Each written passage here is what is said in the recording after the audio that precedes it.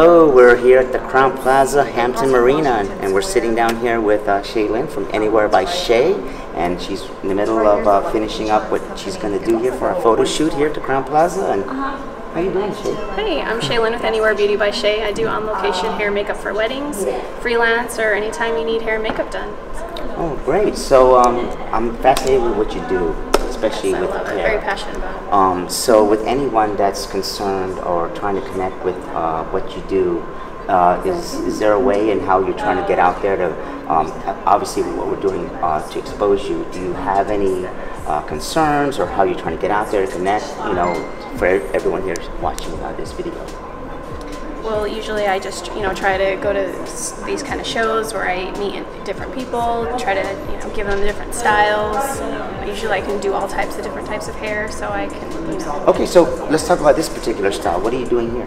Well, she has really fine hair, and she wanted to have it off to the side, so I tried to create a lot of volume and some back combing, and pulled it off to the side with some pins up through here to create that volume, and then the swoopy wave, swoopy bang. So does that involve a conversation before a bride's big day? I'm thinking. We usually do a trial or preview. So timeline was a month before, or? Usually I say about a month to 2 months prior, not too far out, not too close, just in case in case you change your mind, in case the style changes, in case your dress changes.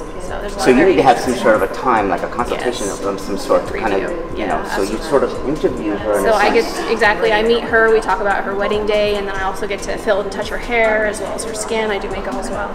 So yeah, so we get and obviously we're working in a very emotional business, so you obviously have to kind of capture that emotion, and exactly. I'm sure the bride's mind, she's got so many things that's going on, and to kind of focus on just the hair portion for a big day, that also has to be taken care of and rely on someone like you. So you also have to cover inspiration pictures.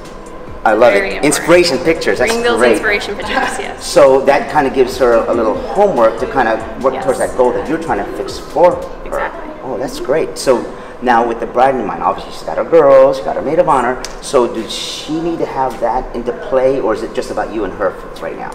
Initially about her and I, and then we talk about how many people she wants to have for her bridal party. That could be 2, could be 3. A lot of times they'll have the mom of the groom, mom of the bride. So we talk about what everybody wants. Sometimes the bride will want everybody to look the same, or they have their own style. But I always make the bride stand out different from the bridesmaids. That's okay. And we have this wonderful model here. Introduce yourself to us and let us know who you are.